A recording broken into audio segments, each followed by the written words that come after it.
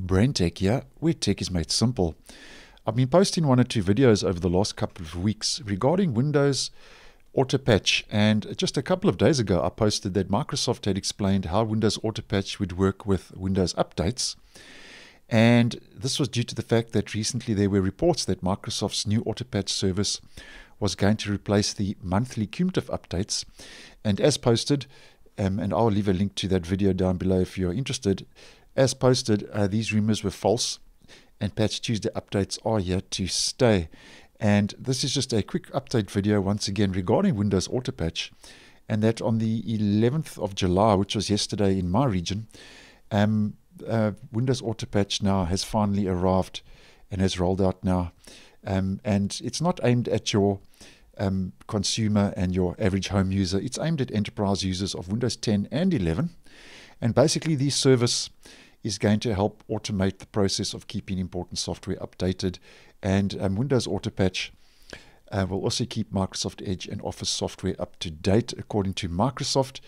And it's aimed, yeah, you'll see it says, "We are pleased to announce this service is now generally available for customers with Windows Enterprise E3 and E5 licenses." So that's the customers that Windows Autopatch has rolled out to. It's not for your average home user and consumer, as mentioned. It's for Windows Enterprise E3 and E5 licenses. So it's mainly aimed at corporations and enterprises.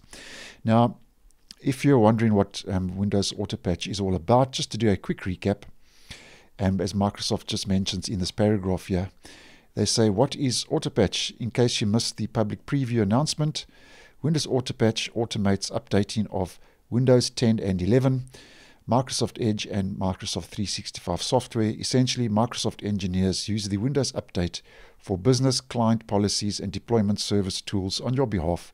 The service creates testing rings and monitors rollouts, pausing and even rolling back changes where possible. And that's just a brief summary of what Windows Autopatch is all about.